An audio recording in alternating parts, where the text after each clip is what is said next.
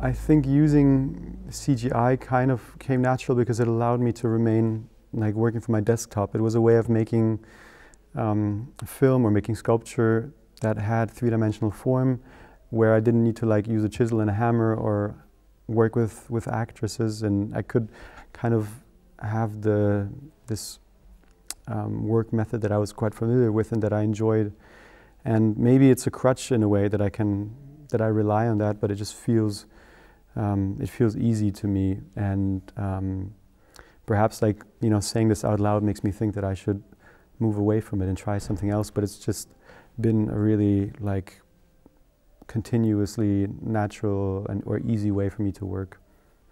I do think about audience. I do think about maybe accessibility in terms of what I'm putting out and how, for one, it is reachable. So in pragmatical terms, like, is this, if I make a video, I try to put it online so that people have access to it, but I also try to, I am thinking in my work of making things where there's an entry point, so it is not completely elusive or ungraspable, or, well, I would say I'm considerate of maybe a person who hasn't read the same books necessarily as me, but having still an entry point to what I care and think about.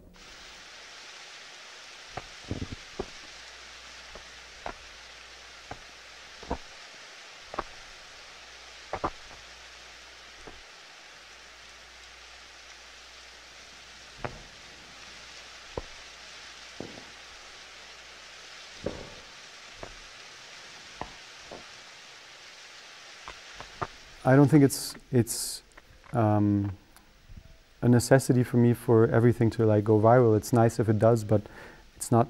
That's not how I maybe think of the work. I think of the work in being open to a degree and being accessible, but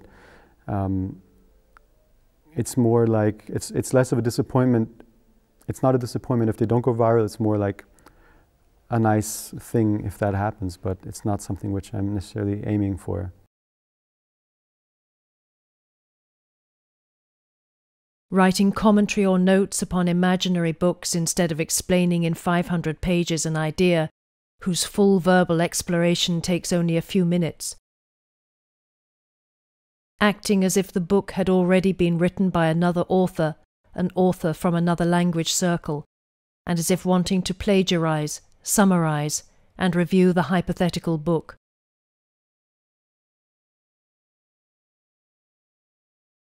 A ship that returns to its port of destination after decades, after having all its parts exchanged throughout continuous repairs. An axe that has its handle replaced 5 times and head replaced 4 times.